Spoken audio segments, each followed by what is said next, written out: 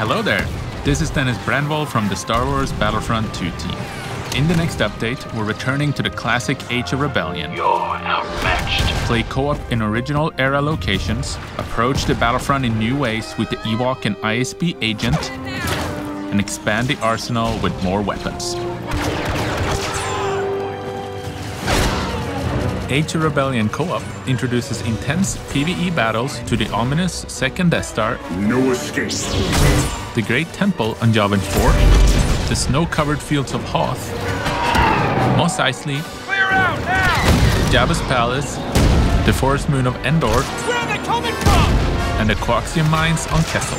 As a bonus, we're adding the prequel-era capital ships, the Venator-class Star Destroyer and the Separatist Dreadnought to co-op. The sequel-era MC-85 Star Cruiser and Resurgent-class Star Destroyer will be playable in Heroes vs. Villains in February and in co-op later in March. The Ewok joins the rebels in their efforts to overcome the tyranny of the Galactic Empire. Wielding a bow and arrow, the furry native of Endor can switch between auto-targeting or manual aim for greater control and output.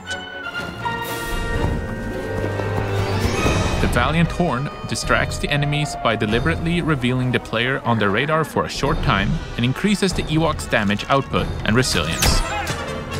Tossing a pouch of Wisties damages and disorients affected foes, and by making use of inborn instincts, the Ewok can uncover nearby opponents.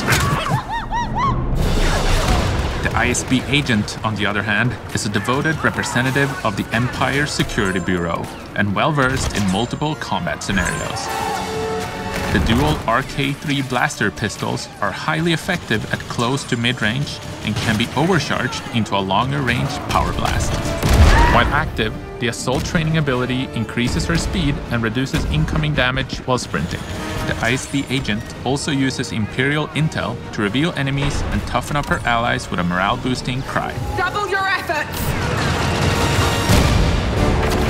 We're also expanding our selection of weapons for all trooper classes.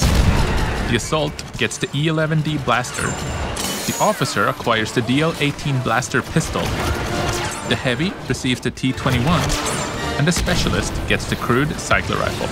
All weapons will be customizable with modifications. That's all for this update, but here's a peek at what's coming in the next one. Thanks for watching, and may the Force be with you.